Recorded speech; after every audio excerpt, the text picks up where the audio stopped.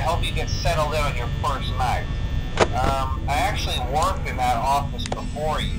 I'm finishing up my last week now, as a matter of fact, so I know it can be a bit overwhelming, but I'm here to tell you there's nothing to worry about. You'll be fine. So let's just focus on getting you through your first week, okay? Let's see. First, there's an introductory greeting from the company that I'm supposed to read. It's kind of a legal thing, you know. Welcome to Freddy Fazbear's Pizza, a magical place for kids and grown-ups alike, where fantasy and fun come to life. Fazbear Entertainment is not responsible for damage to property or person. Upon discovering that damage or death has occurred, a missing person report will be filed within 90 days or as soon as property and premises have been thoroughly cleaned and bleached and the carpets have been replaced. Blah, blah, blah. Now, that might sound bad, I know, but there's really nothing to worry about. The animatronic characters here do get a bit quirky at night, but do I blame them? No. If I were forced to sing those same stupid songs for 20 years and I never got a bath, I'd probably be a bit irritable at night too. So remember, these characters hold a special place in the hearts of children and we need to show them a little respect, right?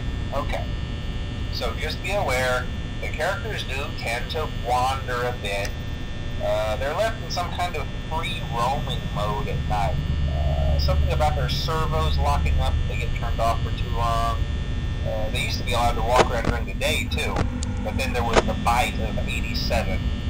Yeah, it's amazing that the human body can live without the frontal lobe, you know? Now, concerning your safety, the only real risk to you as a night watchman here, if any, is the fact that these characters, if they happen to see you after hours, probably won't recognize you as a person. They'll most likely see you as a metal endoskeleton without its costume on. Now, since that's against the rules here at Freddy Fazbear's Pizza, they'll probably try to forcefully stuff you inside a Freddy Fazbear suit. Now, that wouldn't be so bad if the suits themselves weren't filled with cross beams, wires, and animatronic devices, especially around the facial area.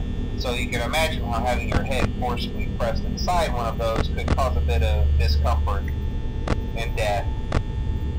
The only parts of you that would likely see the light of day again would be your eyeballs and teeth when they pop out the front of the mask. Yeah, they don't tell you these things when you sign up. But hey, first station of the breeze. I'll chat with you tomorrow. Check those cameras and remember to close the doors only if absolutely necessary. Gotta conserve power.